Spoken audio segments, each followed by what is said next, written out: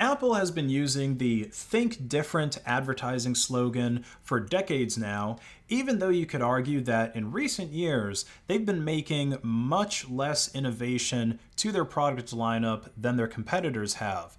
And after getting dethroned from being the world's most valuable company by both Nvidia and their old rivals Microsoft, Apple has decided to turn back to the old faithful business strategy of copying the more successful companies.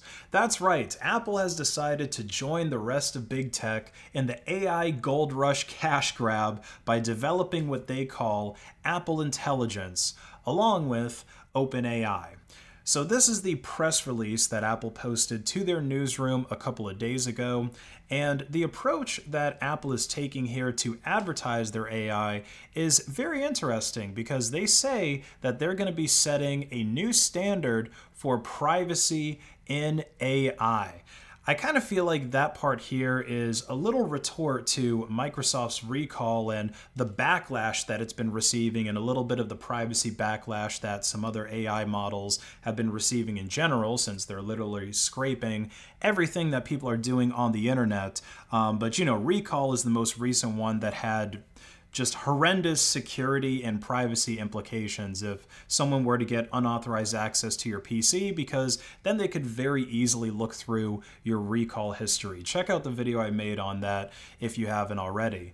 But apparently Microsoft has made some security improvements to recall, but of course that didn't get as much press as being able to hack it with a pretty simple Python script. But yeah, promising better privacy is an angle that Apple typically takes whenever they're comparing themselves to their competition, and it actually does make sense because, well, their competition, mainly Microsoft and Google, are shameless in harvesting your data for targeted advertising. Like, Microsoft has been putting ads in the lock screen and start menu for so long that there's probably people out there with like driver's licenses and who are even able to vote who have never even used a Windows that just didn't have ads in the start menu.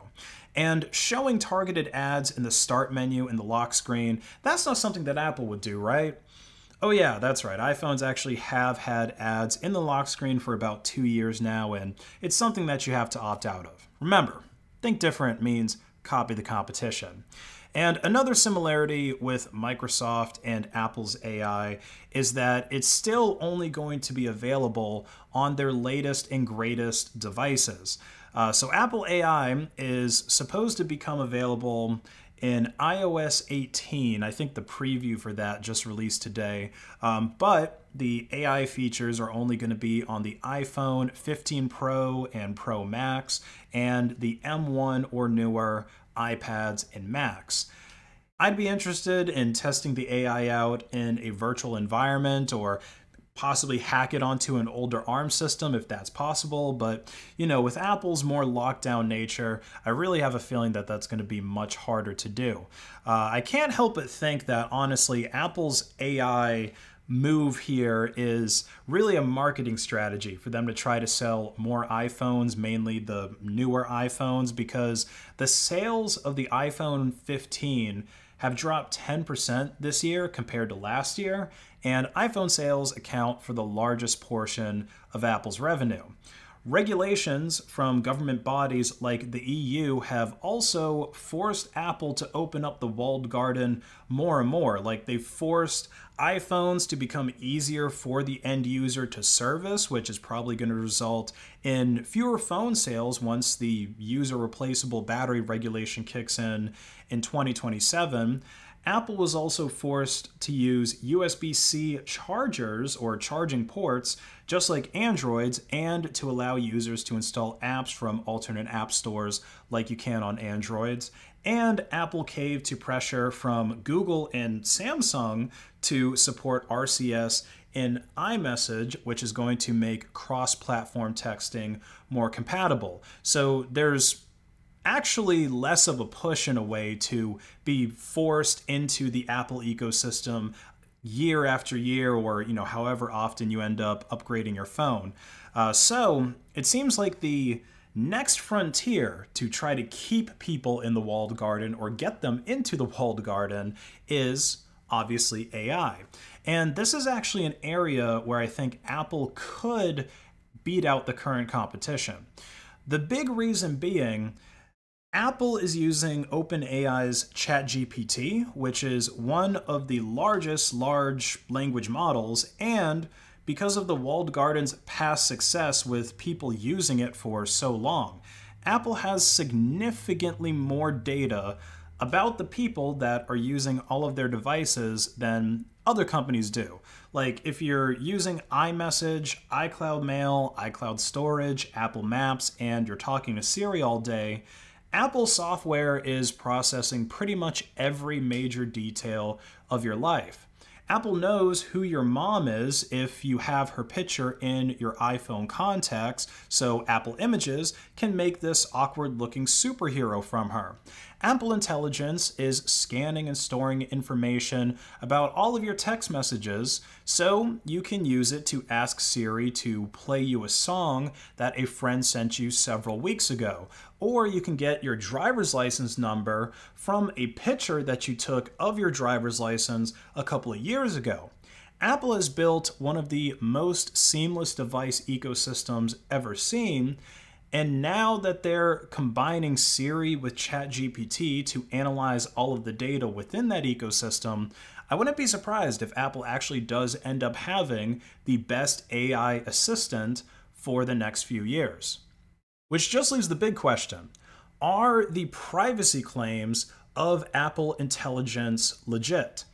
Well, in typical Apple fashion, the source code behind the AI feature is proprietary, because OpenAI is actually not that open. So there isn't any way to directly audit it yourself. I mean, they say that security experts can go and audit it, but that's obviously very different than what you would get with true open source software where you can audit the code yourself and fork it, or have one of your programming buddies do that for you. Apple claims that privacy protections are in place for interacting with ChatGPT, such as obscuring your IP address, and OpenAI pinky promises that they won't store your requests, so you just get another trust me bro guarantee. Now, compared to the rest of the big tech AI competition, mainly Microsoft and Google, Apple Intelligence probably will be more privacy respecting, at least at first, because that's the trend that we've already seen for years with Apple. iOS has less ads and tracking, at least by default, than Android does. macOS has less ads and tracking by default than Microsoft Windows. And Apple Intelligence is supposed to be released as a opt-in feature, unlike so many other AI systems that we've seen where the features are opt-out.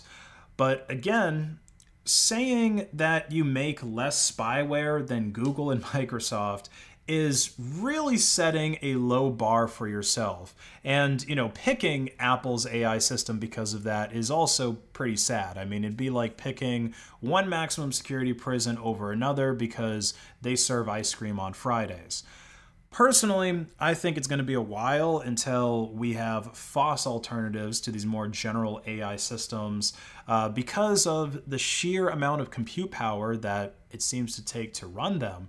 I mean, with the latest ARM chips, more of the computing is becoming local. That's what we're seeing with Apple's AI and also with Microsoft's AI on the Copilot Plus PCs, but it's still a cloud hybrid system. You still need to connect to their data farms that actually have the really powerful AI models running on them. But some of the more niche AI systems that I've been looking at that actually can run locally because they're just trained on like a niche subject instead of a more general AI, they actually do seem to be much more useful to me than these ones that Apple are making to create emojis that look like they're dying inside. But tell me your thoughts on Apple Intelligence in the comments below. Like and share this video to hack the algorithm, buy my merch from based.win, and 10% discount when paying in Monero XMR. Have a great rest of your day.